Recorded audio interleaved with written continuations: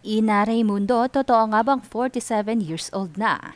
Nagsisilbing fitspiration ng mga kababaihan. Talaga namang pinagpala sa kaseksihan at kagandahan ang dating actress na si Ina Raymundo. Tila kasi hindi nagbago ang kanyang alindog kahit may 5 na siyang anak. Maituturing pang fitspiration si Ina ng mga kababaihan. Bagamat 47 years old na, ay lutang na lutang pa rin ang kagandahan ni Ina pati na ng kanyang katawan.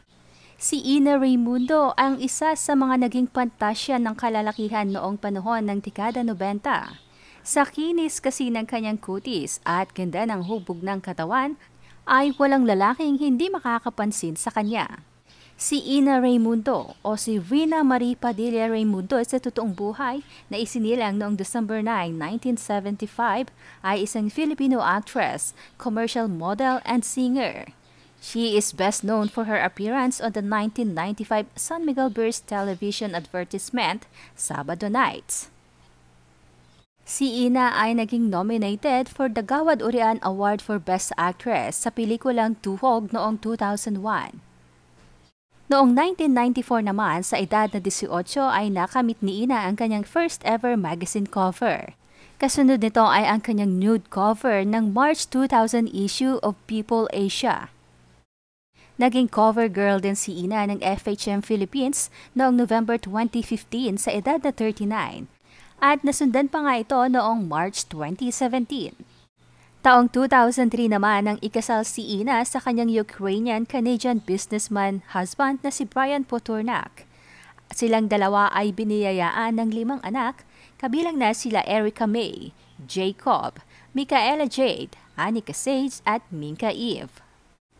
Bukod sa pagsisimula ni Ina sa pagiging sexy star hanggang sa paggawa ng mga action at comedy films, pinasok din ni Ina ang mga drama-rama series kagaya ng Pangako Sa'yo, Lumayo Ka Man Sa Akin, Marimar at The Millionaire's Wife.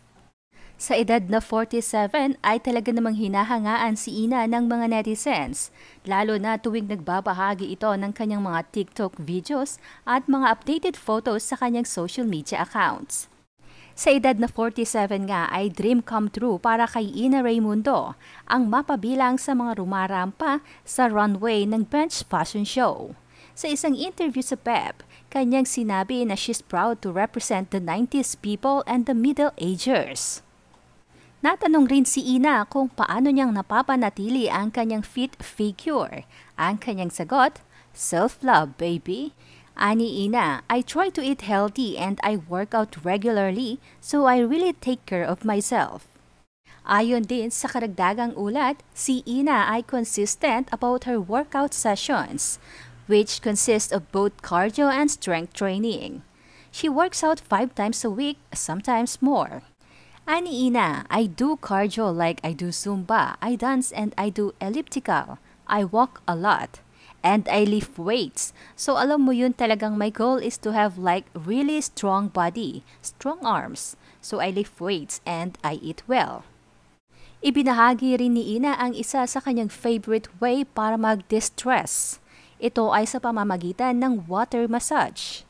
Nang mukhang effective nga naman sa dating actress dahil kitang-kita pa rin sa kanyang itsura. Komento pa nga ng ilang netizens, wala siyang kakupas-kupas.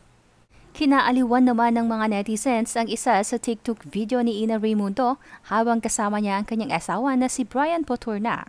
Sa naturang video kasi mapapanood na hindi nagpahuli sa paggamit ng trending na filter si Ina. Habang nasa likuran niya ang kanyang asawang, sinubukan ng actress ang age filter, kung saan magkakaroon ng ideya ang isang taong gagamit ng filter kung ano ang magiging itsura niya kapag siya ay nagkaedad na.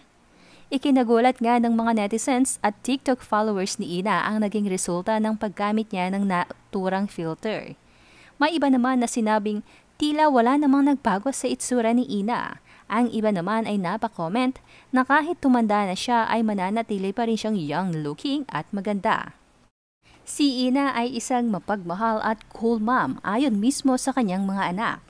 Ang kanyang 2 panganay na sila Erica at Jacob ay kasalukuyang nag-aaral abroad. Sa isang Instagram post naman ni Ina ay hindi siya makapaniwala na magkapiling pa rin sila ng kanyang asawa simula pa noong taong 2000.